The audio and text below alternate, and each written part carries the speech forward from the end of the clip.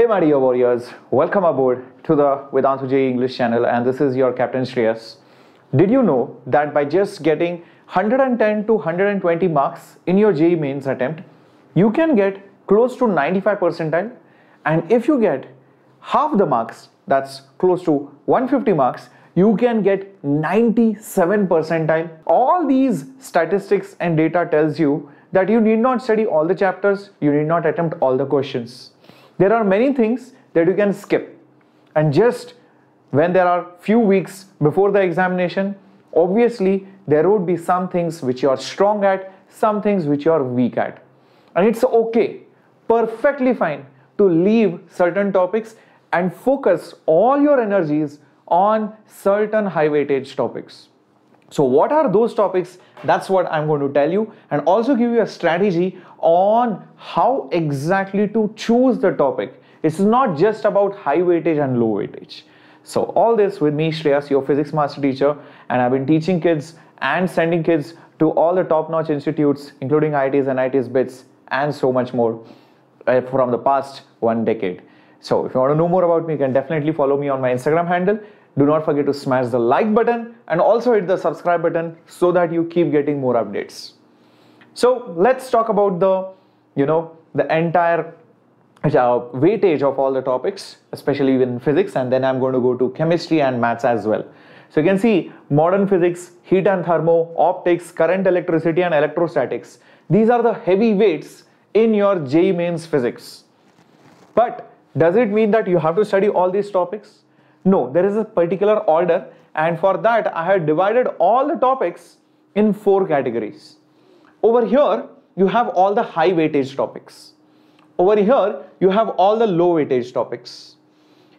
Here you have the low input topics, meaning you did not have to put too much of effort or too much of energy into studying these topics.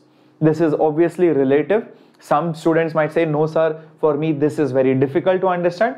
But for most students, generally these topics are low input topics. That means you need to invest a little bit lesser time and energy.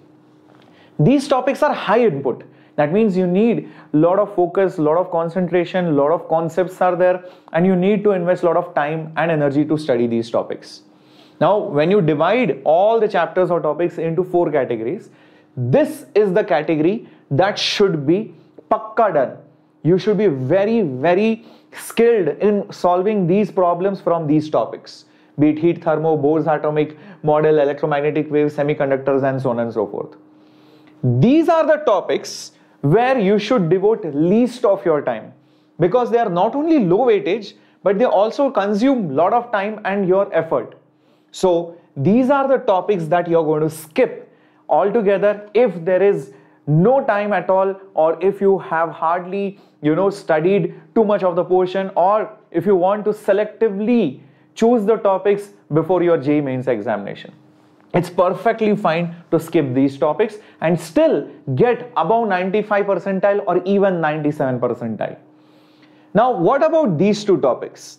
Well, if there was a lot of time, I would suggest after studying these topics, you can go to this and then go to this and then come to this part if there was a lot of time. But since time might not be a luxury right now, I have told you, you can skip these topics. You must do these topics. So out of these 2, focus on these topics because they require low input, although it is low weightage. Low weightage does not mean no question will come. Obviously there will be 1 or 2 questions, from probably each of these chapters, or maybe a combination of these chapters.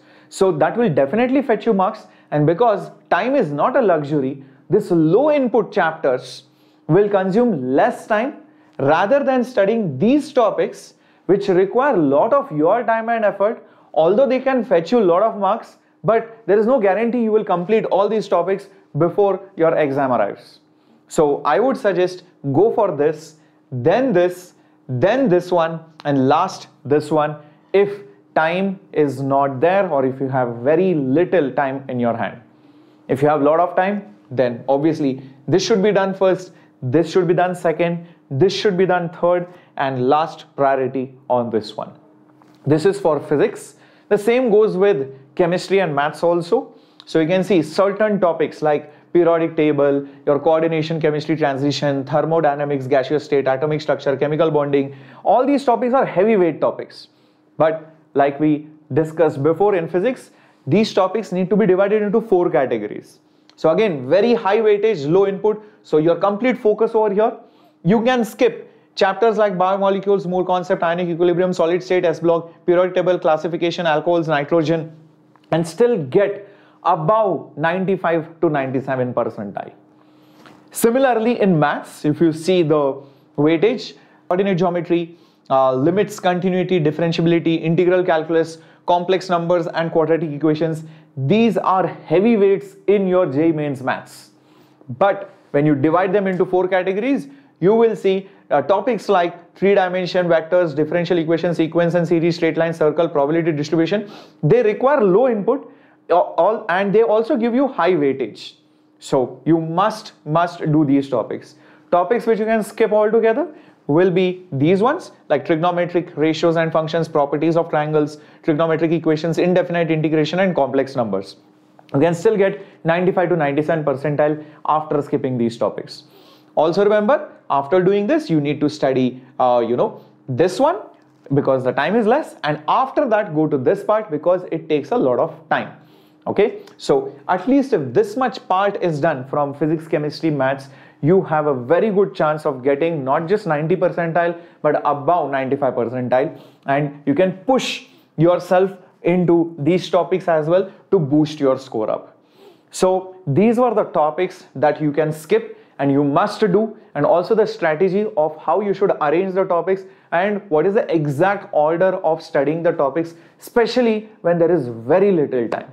Okay, I hope you guys found this session very informative, and this was a very short and sweet session. Do not forget to smash the like button. Also leave your comments and anything that you want to ask. Thank you so much. All the best. Hasta la vista.